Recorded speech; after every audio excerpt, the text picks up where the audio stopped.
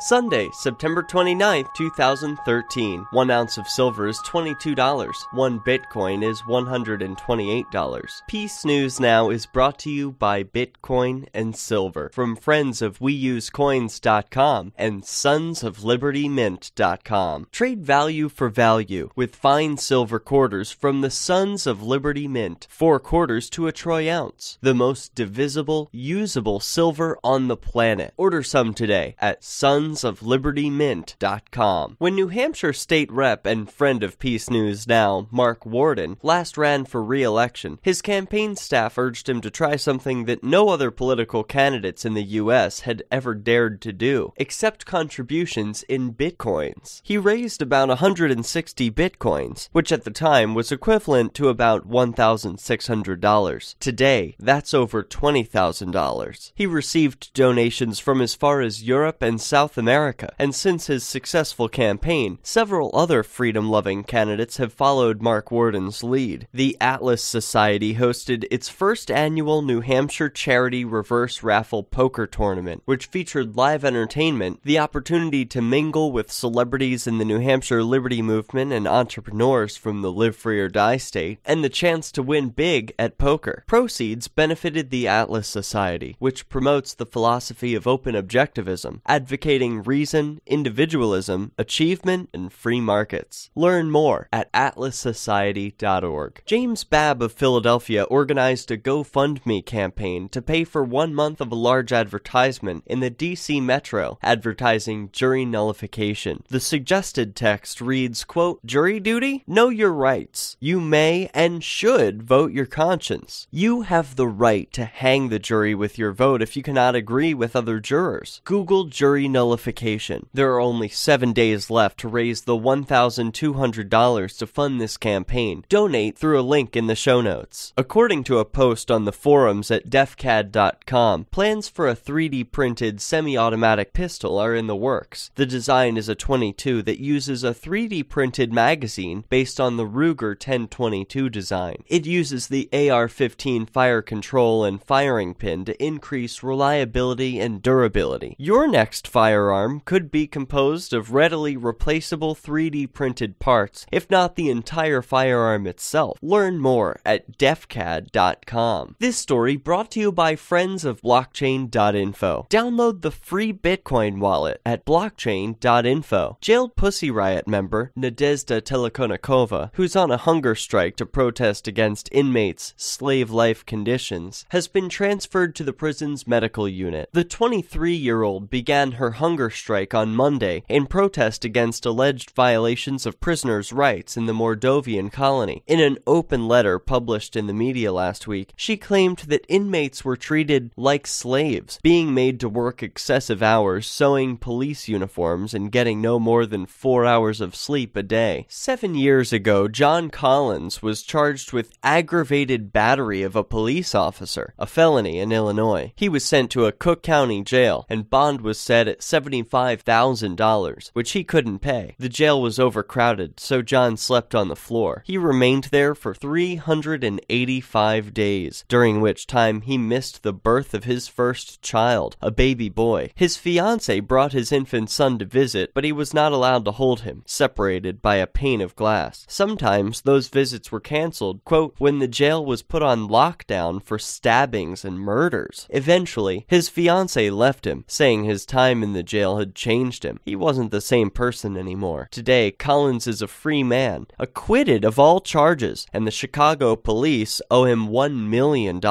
His 7-year odyssey may have finally ended this week, when a jury unanimously found the 2 officers involved guilty of malicious prosecution for fabricating the case against him. There were 3 independent witnesses to the altercation, and what they saw diverged greatly from the police officer's account. Know how to use your video camera, and don't leave home without it. Peace News Now is on the Next News Network, and is brought to you by friends of WeUseCoins.com and SonsOfLibertyMint.com. Share this episode with your friends, and if you enjoyed it, send some Bitcoin to donate.peacenewsnow.com. I'm Derek J, reminding you that peace is the way.